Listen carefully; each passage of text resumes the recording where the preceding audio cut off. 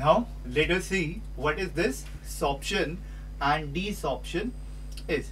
So sorption is a phenomena of adsorption and absorption occurring simultaneously is called desorption. So what is sorption? When your absorption and adsorption is occurring simultaneously, that is known as your sorption. Both of them are occurring, right? One process is coming onto the surface, one process is going to the bulk in a uniform, but when both of them are happening simultaneously, that is an example, that is known as your sorption. AB remove, just your sorption is left, right? So this is how it happens.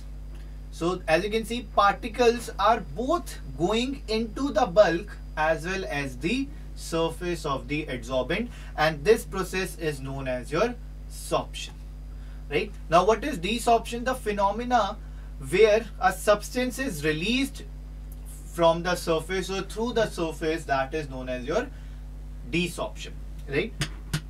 The opposite of adsorption, right? The opposite of adsorption is known as your desorption. When the particles are coming on the surface, adsorption.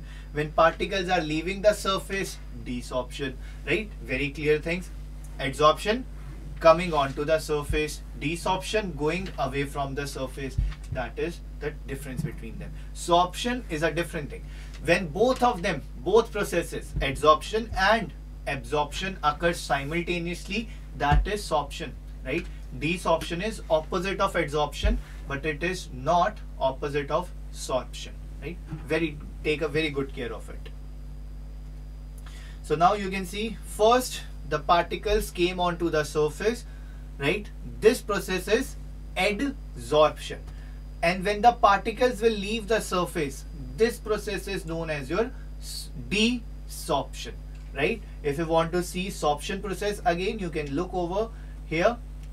In the case of sorption, both absorption and adsorption is occurring. This is your sorption.